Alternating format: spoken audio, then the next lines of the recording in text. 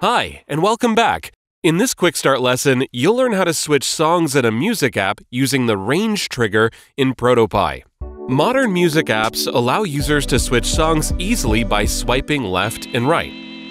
As users swipe to the next song, the title of the song updates, making it convenient for users to navigate their playlists. With ProtoPie's range trigger, you can do the same thing.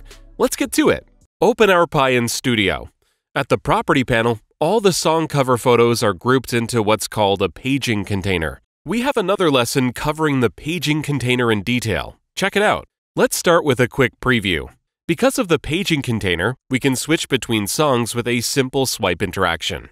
We're going to take things up a notch by making it so that when you switch songs, not only does the next song play automatically, but the song description changes as well.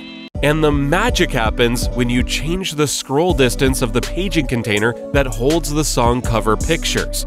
That triggers the other song and updates the description too. Curious how this is possible? ProtoPie has an array of conditional triggers that enable one layer property to control the other layers. These are called conditional triggers. In a previous lesson, we discussed how conditions set up the parameters that must be met for the response to take effect.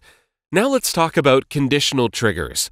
These special triggers have built-in conditional logic, allowing them to trigger interactions once when specific requirements are met without using a conditional piece. For our case, we'll get this done with the range trigger. It keeps an eye on a layer's property and jumps into action once it falls into a particular range, allowing us to trigger the desired interaction. So start by adding a range trigger to your panel and selecting the paging container's scroll property. By doing this, if the paging container's scroll value falls into a certain range, it triggers interactions. Easy peasy. Next up, we'll delve into the range trigger settings, where you'll recognize the concept of intervals from math class. These are intervals. The available options include greater than or equal to, less than or equal to, between two values, and outside two values. Keep an eye out on the solid dot on the line. This means endpoint values are also included in the specified range. Let's set the range to when we're still on the first page. Enter 0 to 374. On the first page, we play Song 1 and pause Songs 2 and 3. Let's do that by using the playback response. Assign a playback response to Song 1. Then choose Play as default. Let's take a quick preview. As soon as you load the prototype, you'll notice that Song 1 begins to play automatically. This happens because even without interacting with the prototype, the scroll distance falls within the range we've set and hence it triggers the song to play. Our range trigger is working. Now let's move on to Song 2. Song 2 should start to play when we swipe and switch the song. Again, let's make this happen using a range trigger in our paging container's scroll property. This time, set the range to be 375 to 749. When the scroll distance falls into this range, Song 2 should play and simultaneously, Song 1 should be paused and reset. Assign a playback response to Song 2 and choose Play. Then, assign a reset response to Song 1. Why? A reset response sets a scene, a layer, or a variable back to its initial state. That means if we swipe back to Song 1, it should play from the very beginning. Don't forget to add another reset response to Song 2 under the first range trigger. Song 2 must be paused when we swipe back to Song 1. Let's test it out now. When swiping from Song 1 to Song 2, everything works smoothly.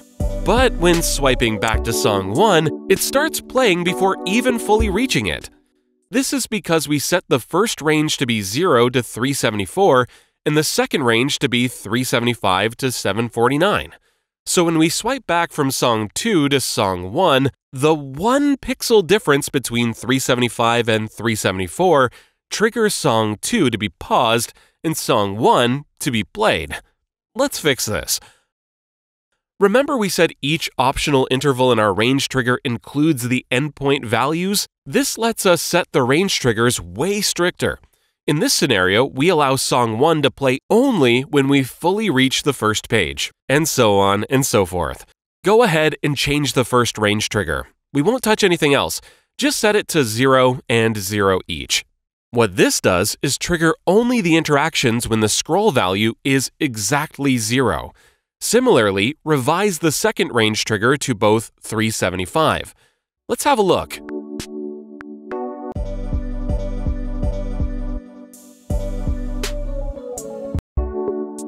Works like a charm. Let's finish up with song 3, our last song in the prototype. Add another range trigger. And set the paging container scroll property to between 750 and 750. Then add a playback response to let song 3 play.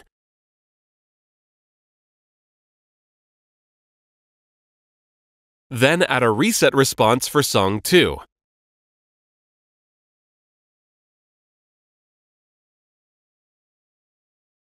Don't forget to add another reset response for song 3 below the second range trigger, so when we scroll back from song 3 to song 2, song 3 pauses. Shall we preview?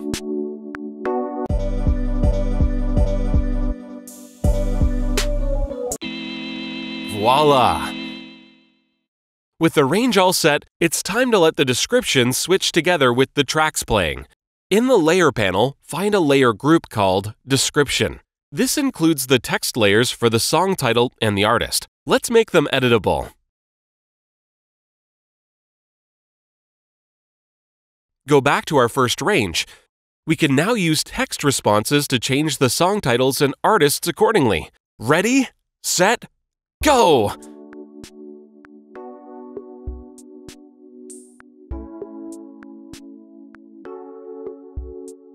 One final preview.